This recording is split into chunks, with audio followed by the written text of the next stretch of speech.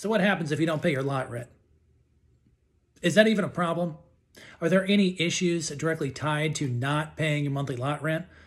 That is a topic that is highly debated, and we are here to dispel all rumors. So thank you so much for joining us and learning about the importance of paying lot rent and what could possibly happen.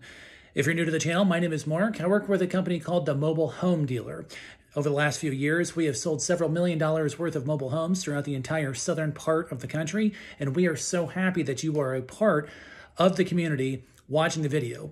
If you find any enjoyment or value out of this video whatsoever, please do us a huge favor and click that like button. Also consider subscribing to the community, as we here at the Mobile Home Dealer have a lot of fun with a lot of our videos and really enjoy growing the community so we can get more information out to people in the mobile home industry that frankly nobody is talking about.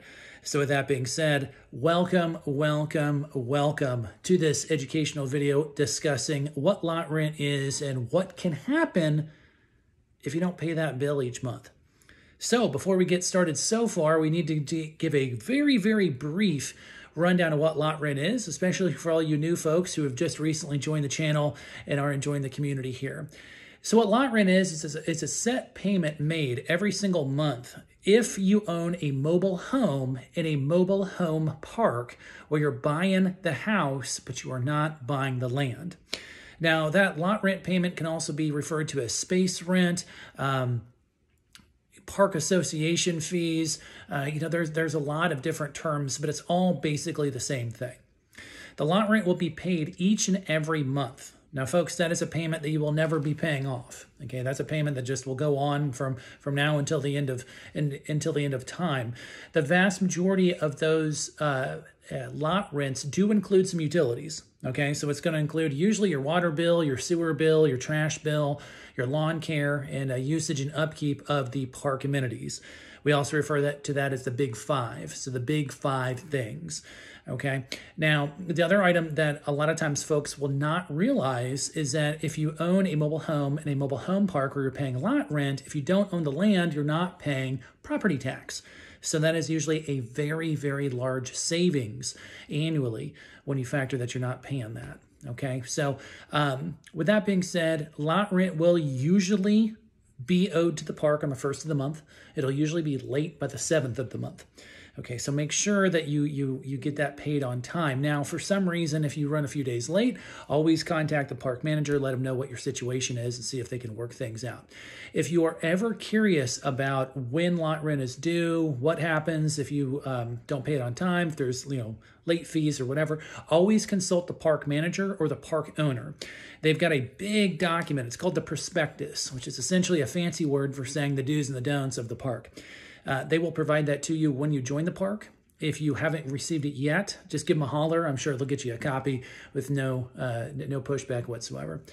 Now, when we're talking about the lot rent, we have to talk about kind of the negative side, if you will, of lot rent. So what happens if you don't pay it?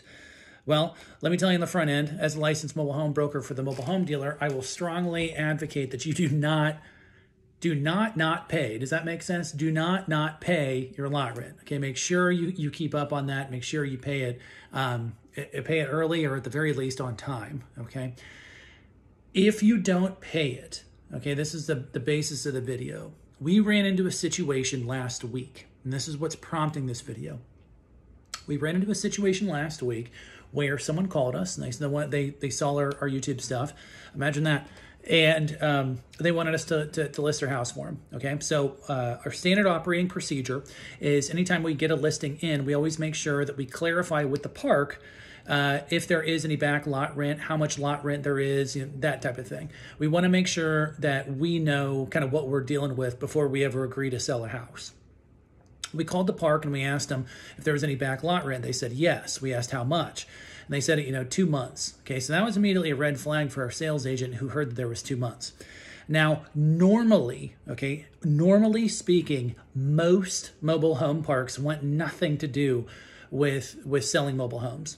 There are some parks out there that, will have the manager sell a few here and there, but the vast majority of them, their business is running the mobile home park business. Their business is not our business. They are not really interested in selling homes. They're interested in collecting lot rent, making sure the community is up to standards, the landscaper's paid, that type of thing. So usually when there's back lot rent and us as licensed brokers call the park, we find out exactly to the dollar what's owed, and then we make it very clear to both the park and to the seller that the park has got to be paid first before anybody else when the home is sold. Okay, so to give you an example, let's say we sell the home, just for this silly example, for $50,000. Okay, the sale of the home was 50 grand. And let's say there's 2 grand owed to the park. Before anybody gets commissions, before anybody does anything wacky and goes to Vegas and puts it all on red or whatever they're going to do, before they go and do that, that first $2,000 is going to be paid directly to the park. Okay, the seller is not going to receive that. Now, we do that for a lot of reasons. The main reason is we just want to make sure that the park is taken care of. We want to make sure that the seller doesn't have some type of a silly legal situation following them if they get their money and they don't pay. We want to make sure the park is really just kind of taken care of. Okay, we want to make sure all bills are paid before the seller receives their money. Life happens, people get behind, people lose jobs, people pass away, unfortunately, and getting behind on lot rent can't happen. So when we got the phone call, we called the park and we asked them if they had back lot rent. They said they did. We asked how much. It was 2 months. It was about $1,500. Okay, we identified ourselves, obviously, as licensed brokers. We told them usually how we do things. They make sure that we get a ledger with the exact amount that is owed, and then we make sure the park is paid before anybody else. This is where the bad side of things happened very, very quickly. The park immediately let us know that they were not going to work with us and that they were in the process of evicting the home. Okay, now what does that mean? Well, when they evict the home, because it is a mobile home, okay, then their thought is, okay, well, I'll evict the home because they're not paying. Kind of like evicting a person from like an apartment, if that makes any sense. And that can happen. That definitely can happen. That's well within their legal rights to do that. Most parks don't do that. They don't really want to do that. They just want to get it sold, and they want to get paid by the seller, for the lot rent. But once it goes into eviction, us as licensed mobile home brokers cannot sell a home. The reason why is because they then send it over to the courts. The park then hires an attorney. They go through this eviction process. It's going to depend on what state you're in and where you're watching this and what time you're watching this. But usually evictions can take anywhere between, say, 4 to 12 weeks, a month to 3 months, something like that. Here's the negative side. If you don't pay the lot rent and the park really wants to push it, what they will do is they will file for eviction with the court like this park did. What will then happen is the park will not allow the home to be sold because they will not approve the new owner of the home based on what home they are buying. So they will not approve any sale.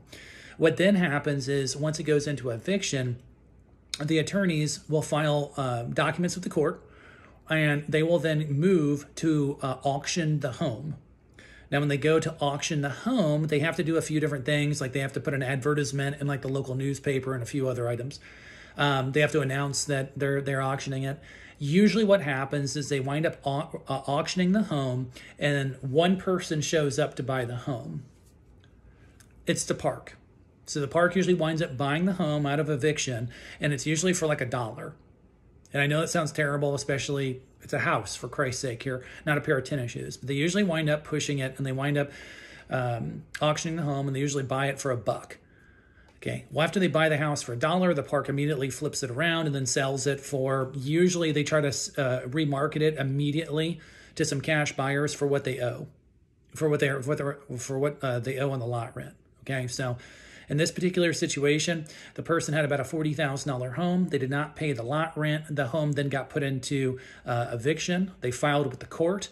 I found out today that the home has then been auctioned off. As of this morning, the park would not tell me what they paid for it. I'd venture to think it was probably $1.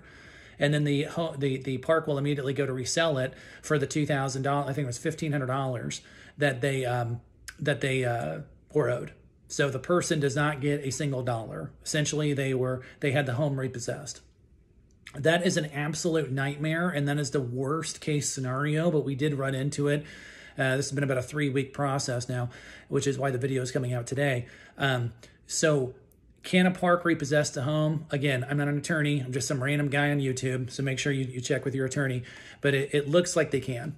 Okay. And it looks like they can if they don't get the lot rent and then they push for eviction. So please, I know we have a lot of fun on this channel. I know we like to joke around. You get to see a lot of my personality throughout the videos. But please, please, please, I'm begging you folks, if you go in and you buy a mobile home in a mobile home park where you're buying the house and paying lot rent, do not joke around with lot rent. Don't play that game. Don't sit there and say, well, I'll pay half of it this month. And, no, don't play that game, guys. You do not want to wind up on the wrong side of a park who can exercise their legal right to move and essentially repossess your house. Okay, this is your house, folks. This is not a pair of tennis shoes.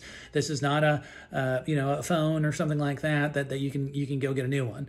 All right, this is your home. Okay, this is where you live. So take lot rent very, very seriously. I'm a huge advocate of lot rent. I'm a huge advocate and a proponent of mobile homes and mobile home parks with lot rent due to the affordability of them.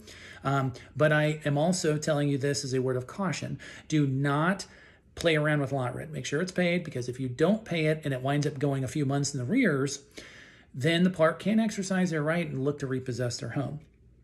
So with that being said, to avoid this entire nightmare, make sure, even before you buy a mobile home in a mobile home park, make sure that the lot rent is something that you can afford, and make sure that when you sign on to purchase the home and to take on the lot rent, you fully know when that lot rent is due, when it can be delivered by the last date, and when they really want it, okay? So that way you now know if you can afford the lot rent in the beginning, and you also know when it is due and when is the last day you can pay it without something nasty happening. So I hope you found some value in this. Thank you so much for being a part of the video about lot rent. The take home, pay your lot rent. Okay? My name is Mark. You've been with the Mobile Home Dealer. Thank you so much for being a part of this educational series. And as always, we'll see y'all on the next one.